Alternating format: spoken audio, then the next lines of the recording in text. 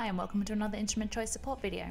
In this video we'll show you how to take a CO2 level measurement using the IC-800046 indoor air quality meter. Start by pressing the set button to turn the device on. The meter performs a 30-second countdown.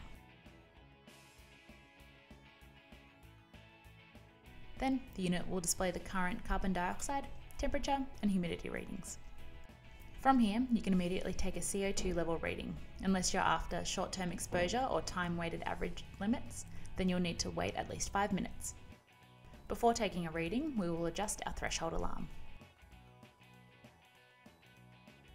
To set the audible CO2 alarm on this meter, press set for 1 second or longer.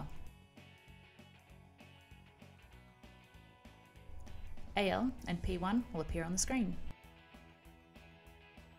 Press the min max average button to enter alarm threshold setting, and the current setting will blink on the screen. In this case, it's 1000 parts per million. Press mode to adjust the value up and DPWBT to adjust the values down.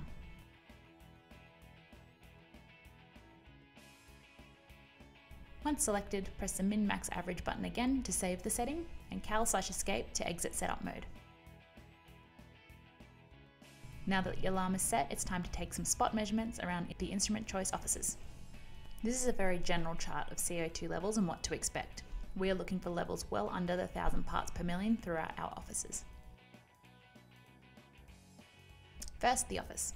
In the office under the lights, we seem to be sitting around 430 parts per million.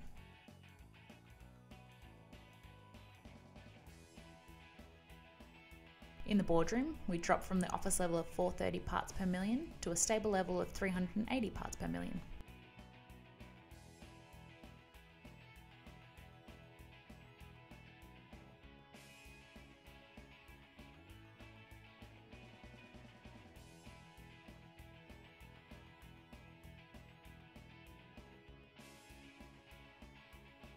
The last place that we'll take a measurement is a small storage cupboard with no ventilation.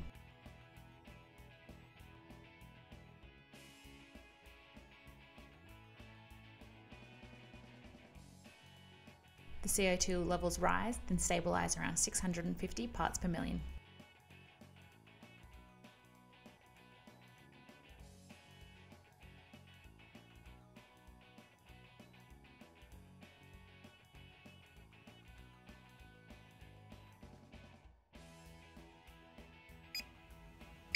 Blowing gently into the sensor demonstrates the alarm, 1000 parts per million has been exceeded. The alarm continues until the unit is turned off or the CO2 drops back below the threshold.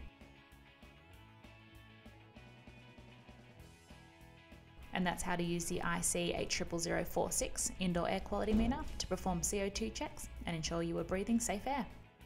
For an article on air quality and its impacts, see the link in the video description. We hope that you found this video helpful. Thanks for watching.